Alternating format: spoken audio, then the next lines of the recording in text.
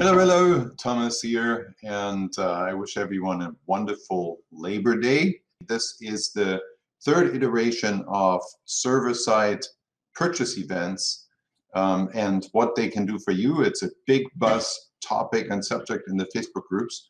And yeah, so we'll talk about what it actually helps with and how it works. Server-side pixel events, server-side attribution, and server-side API. Big buzz on Facebook, particularly since so many things are changing on Facebook, and the big war that is going on between Apple and Facebook has even Mark Zuckerberg concerned about the revenue that is coming in from Facebook ads on certain channels. So just as a way of doing a quick recap of what we've talked about in the two last live streams, we've taken a closer look at the difference between browser events, that's over here on the left side, and server-side events, right? So just as a quick recap, the browser-side events are, let me zoom in here a little bit. The browser-side events are firing in the user's browser on iPhones, Chrome browsers, any browser that the user is using to place the order. These events are firing right here, and they have these problems that all kinds of preferences or gadgets that are running in the browser may be suppressing the pixel events and preventing them from getting through to the actual destination on Facebook. Sorry, guys. I just noticed I don't have my good microphone on. That's a little bit too bad, but I'm not going to change that right now. I hope the audio is good enough for you to understand me anyway. So the result of all these problems that can happen in the browser events is that you can be missing some events.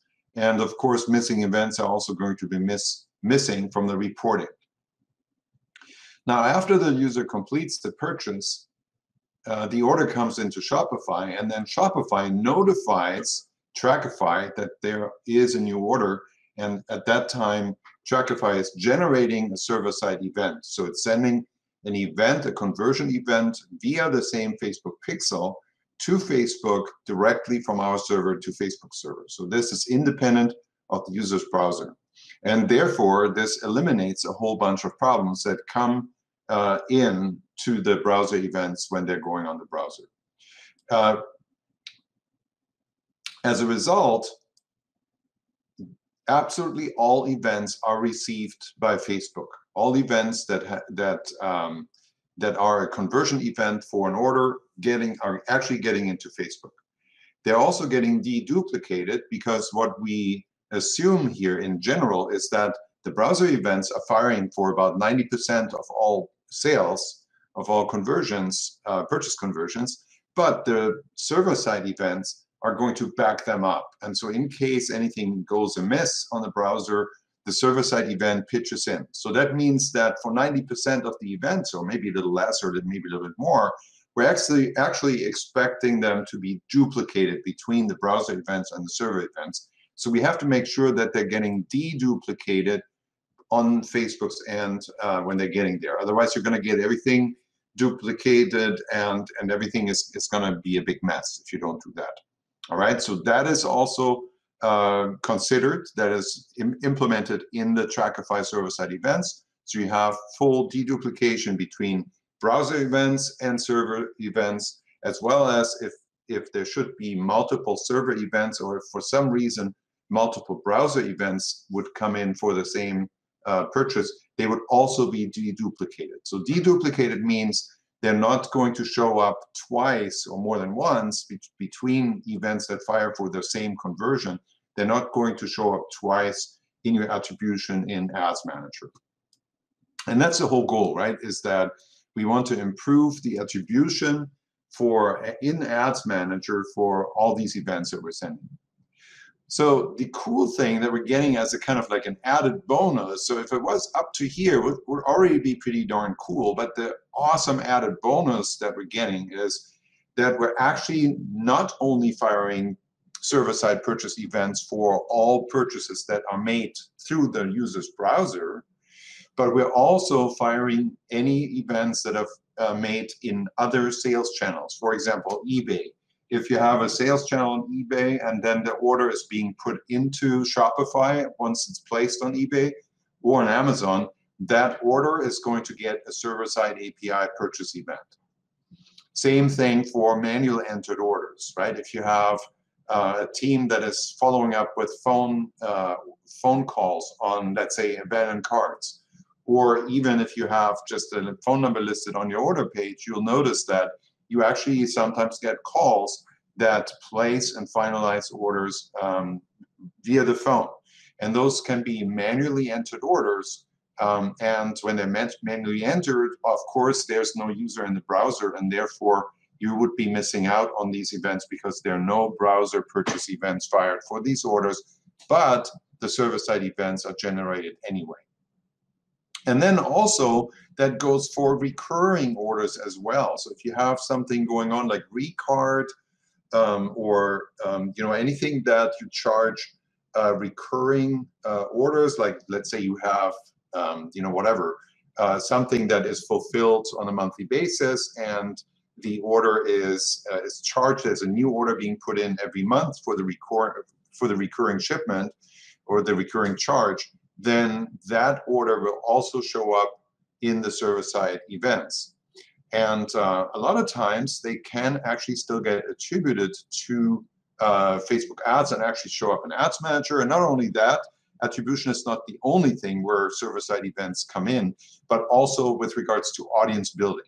So you could technically build an audience for recurring orders only and use that audience for retargeting or build a lookalike audience from that and use that for cold traffic ads, right? With a lookalike audience that consists only of users that have placed a recurring order. That would be an awesome audience to try out. All right, so that's that part. Then in the second iteration, we talked about, I showed you what this actually looks like and how the events come into the test tool here in your events manager. And as you can see here, this is basically the entire funnel that I'm testing from the, from like a collections page, then a product page.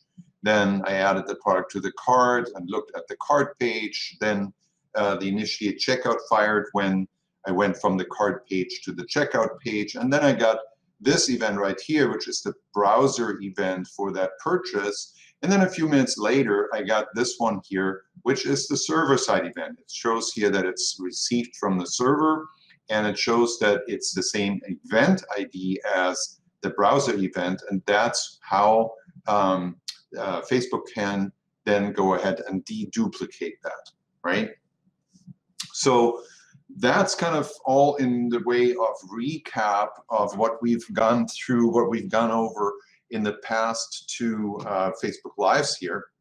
So let's go on now. For today, I promised you I wanted to show you some actual results and what that looks like when you actually run this live. And I have recorded a little bit of a sample result here from a shop that has been running on the server-side events, server-side purchase events in Trackify for the past 30 days. And I'm going to play it, and as we play, I can comment on it. So what we have here is, this is in the Events Manager. You can see here, this is the event overview list. And you can see here, when you scroll down to where the purchase event is, you can see its sources are browser and server, right? All the other events only have browser events as a source, and the purchase events here is showing browser and server as a source. And this number here is like a quality score regarding the advanced matching or the matchability of events. An 8.5 out of 10 is actually really, really high. That's an awesome, awesome score. And I'll talk about that in just a minute, a little bit more. But first here, let's let's see. So when you hover, you basically have these two lines here. The blue line is the browser events, and the green line is the server events. They're following two different scales. There's a scale here on the left side for the browser events and a scale on the right side for the server events. So they are not related to each other. You can basically just see when they go up and down. But the green line being below the blue line does not mean that there are generally fewer server events than browser events. And if you hover over this line like this, and you kind of go from one node in the line to the next, you can see the ratio here, which events were fired. In this case, for example, 45 browser events were received and 60 server events were received. You can see here all 45 browser events were counted, and on the server side, there were 46 events that were deduplicated and 14 events that were processed. So that means in this case, you had the benefit of 14 additional events in addition to the ones that were received by the browser. Just, hover over a little bit more here. And the ratios here can kind of vary and show different numbers at different times. So here, for example, we have 54 browser events, 4 of them were deduplicated, and then on the server side, there were 100 were received, 64 were deduplicated, and 36 additional were processed. Now, you might ask, well, why are there 64 deduplicated if only 54 were sent in the browser? Well, maybe there were 10 that were sent twice on the server side, right? That's a possibility. So this is a very cool way to see what's going on and where the browser events are, where the server events are. This is another thing here that I wanted to highlight. You can see here that the advanced matching activity has, in this case, now led to a 20% higher attributed conversions ratio than if you were running without advanced matching.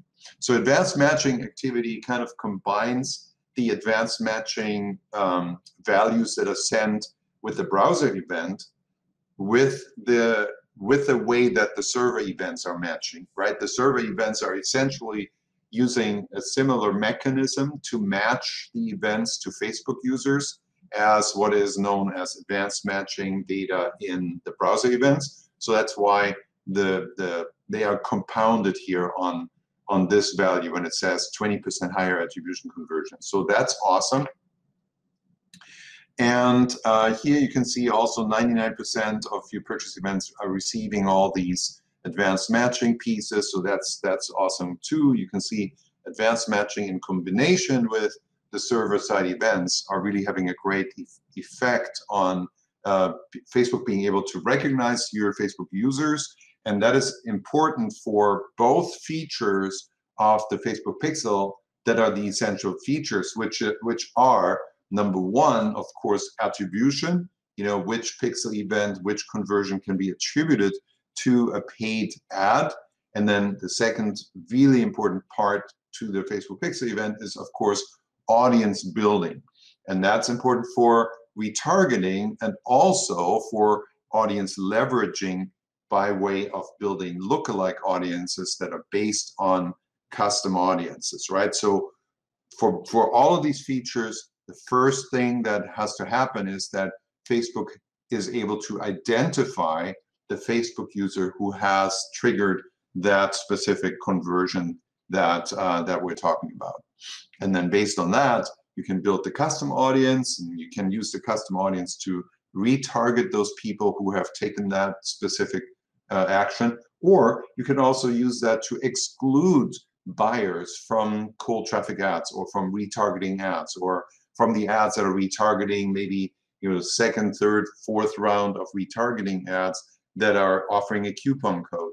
Well, if you had a buyer buy that item without the coupon code, you don't want them to get the ads that are offering the coupon code 3 hours after they already purchased.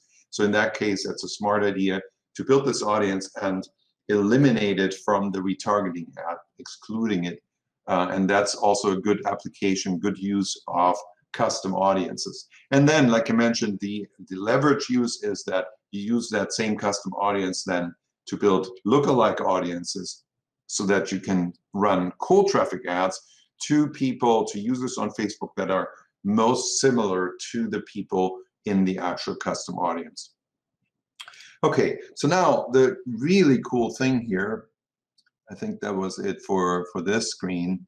And then I went over to the next screen here and showing you some results here on the actual ads.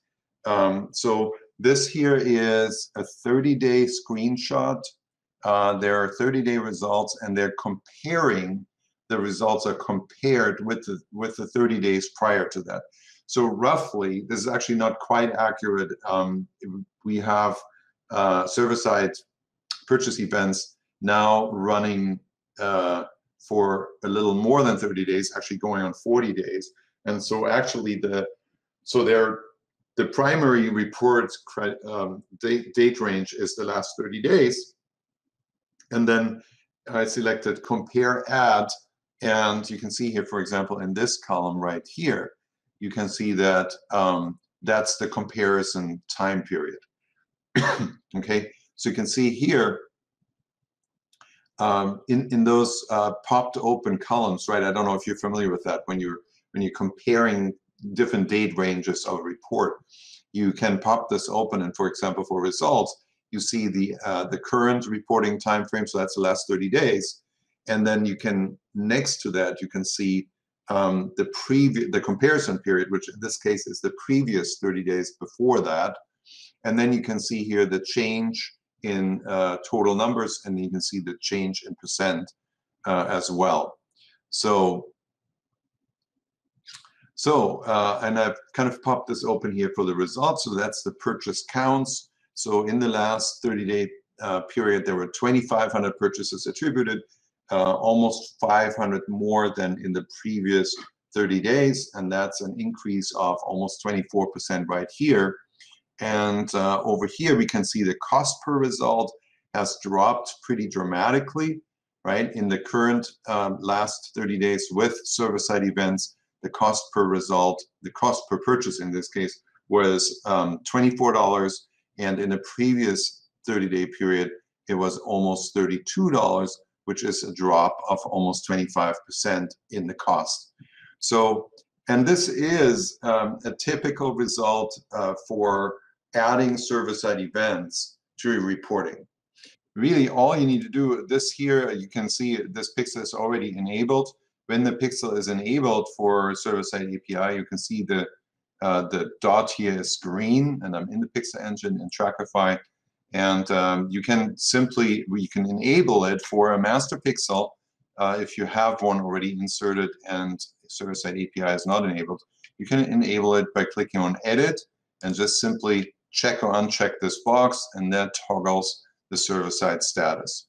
So I should have probably started that this way, because now the server-side API is showing gray, and that means it's not enabled for this pixel. So to enable it, you open it for Edit and check the box and then update. Now, one thing that is really, really important for several features, for several functions in Trackify, but also for the server-side API events, is that you have something entered in your notification settings over here, right?